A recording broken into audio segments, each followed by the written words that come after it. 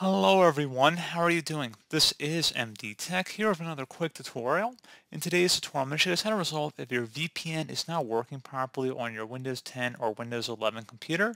So this should hopefully be a pretty straightforward process, guys. Obviously, the first thing, you want to make sure your credentials you're using when you inputted it into your network settings is correct and the correct credentials. You want to make sure that's, should be number one. So if it was working properly, yesterday and it's not working right today, then obviously that's going to be a little bit more of a complicated solution, but it shouldn't be too bad.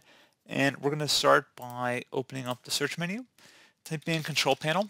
Best result should come back with Control Panel, so go ahead and open that up. Set your view by to large icons, and then you want to select where it says Network and Sharing Center. Underneath Internet Type, you want to click on whatever hyperlink is selected here, and you want to select the Properties button. Where it says Internet Protocol version 6, and then in parentheses TCP/IPv6, uncheck that and then select OK. And once you're done with that, close out of here and restart your device.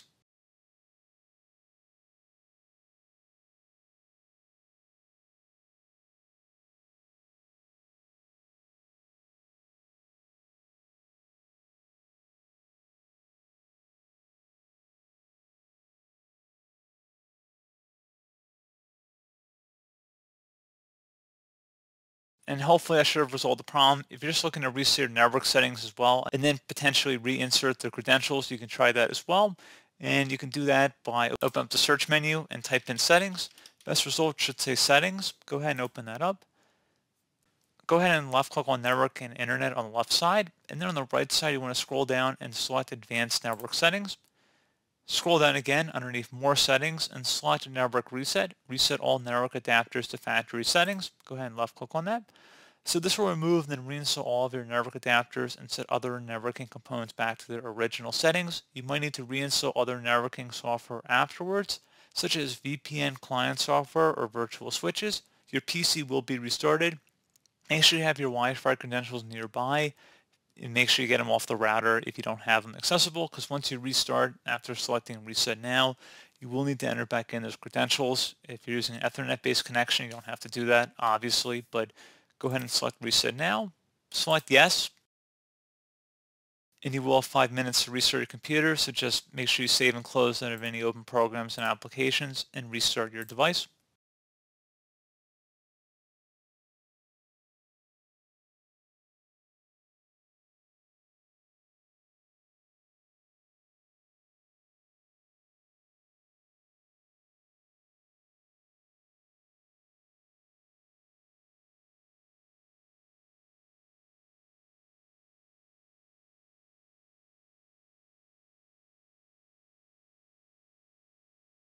And there you go, guys. Hopefully that should have resolved the problem. Hopefully, at least at this point, you should be able to have internet access. And then if you have to enter back in your VPN credentials, you should be able to do that.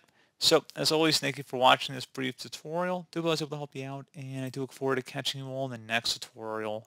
Goodbye.